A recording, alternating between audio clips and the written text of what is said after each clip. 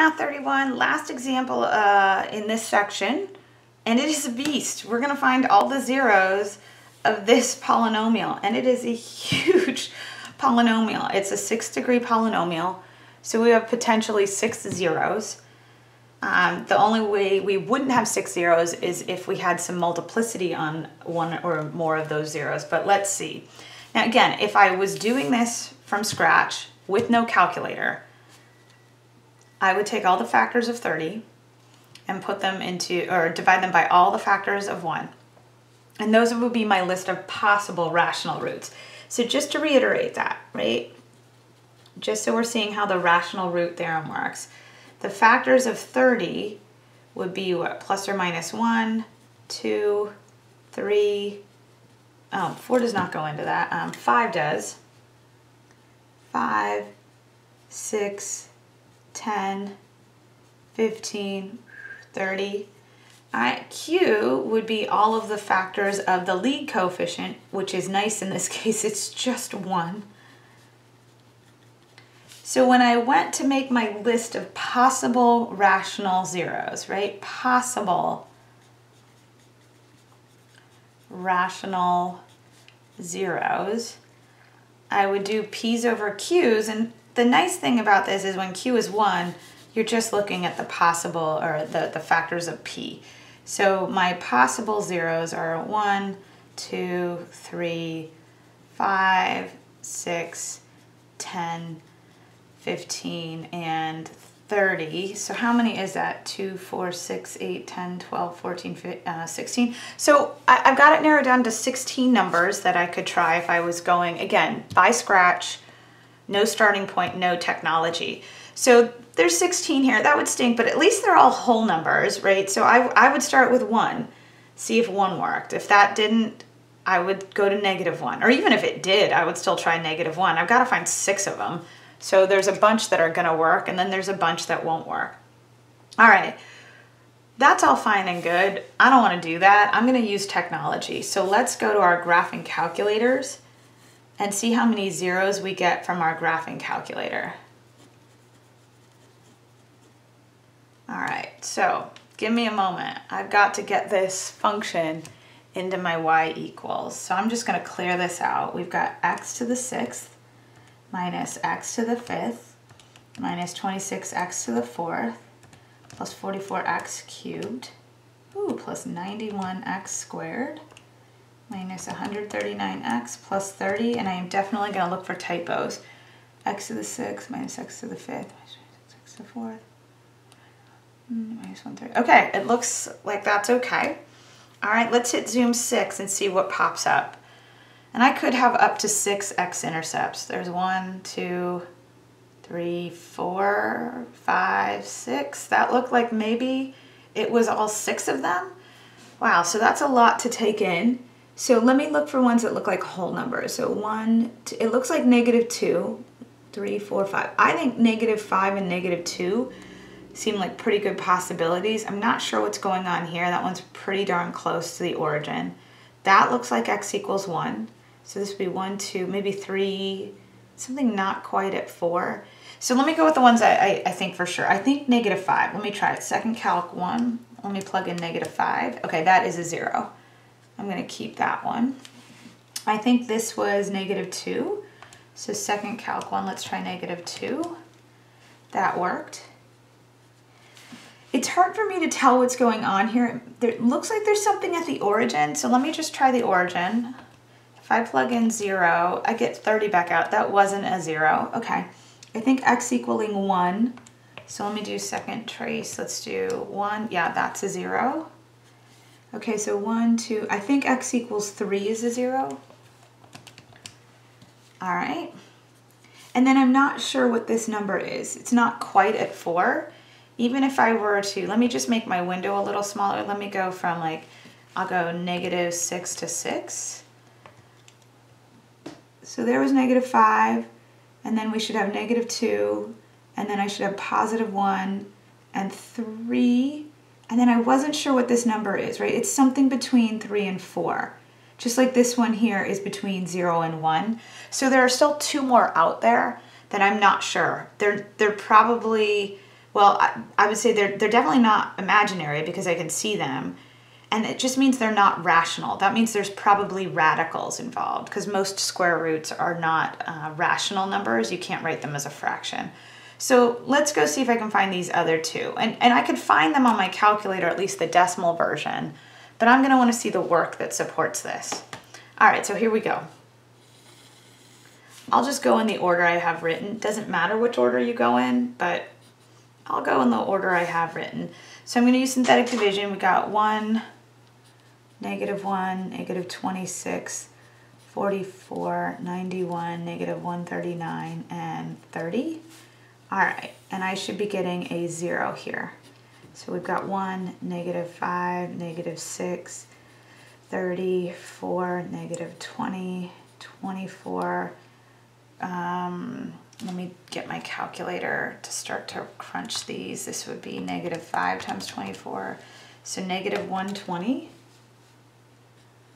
If I add 91 to it, I'm going to be at -29. Let's do -5 times -29, 145. This would be +6, -30, 0. Okay, that checks. All right, so I've gone through one iteration of synthetic division. Let's go through the next one. I'm going to do -2, and I'm going to plug it into whatever my remainder was here. So there we go. And again, I should get 0. So 1, -2, -8, 16, 20, -40, -16, +32, +3, -6, 0. Okay, so that's looking good. I'm gonna move over here.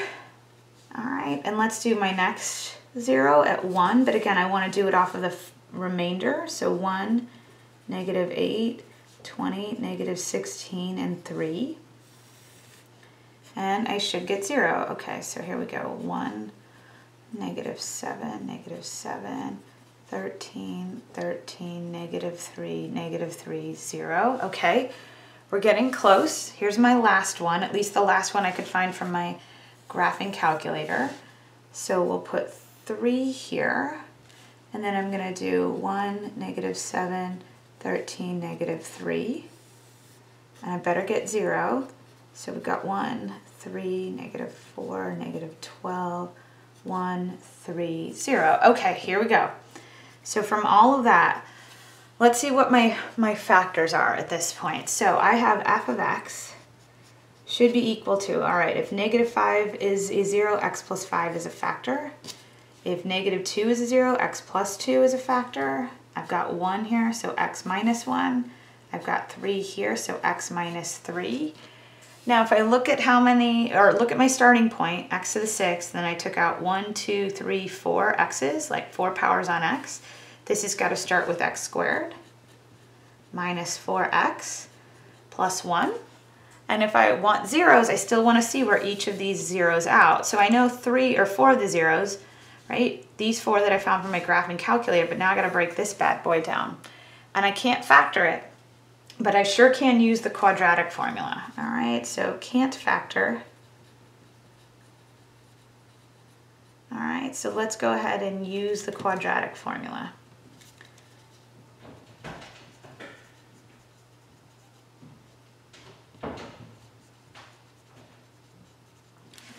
All right, so with that, I'm gonna scooch my paper up.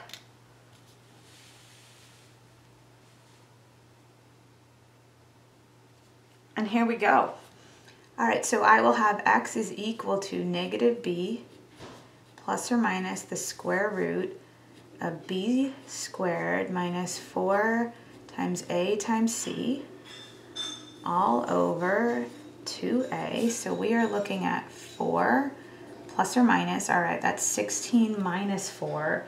So that would be the square root of 12 over 2.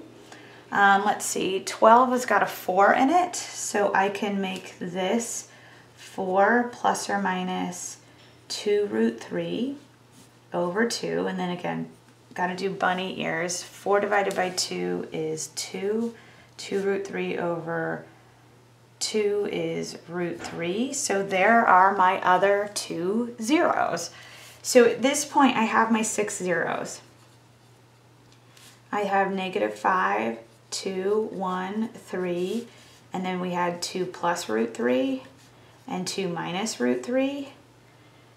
And if I wanted to write these up as x-intercepts, and especially as we're about to head into the next section where we start graphing rational functions, I really want us writing things up as x-intercepts. So I have -5, 0, 2, 0, 1, 0, 3, 0, 2 plus root 3, comma 0, and then last but not least 2 minus root 3, comma 0. Now, with all that being said, I want to go back into my calculator and just check these numbers. So I'm going to go back to my graph screen. There were those 2 zeros I couldn't figure out. I have a feeling this one here is 2 minus root 3, and I bet this one here is 2 plus root 3.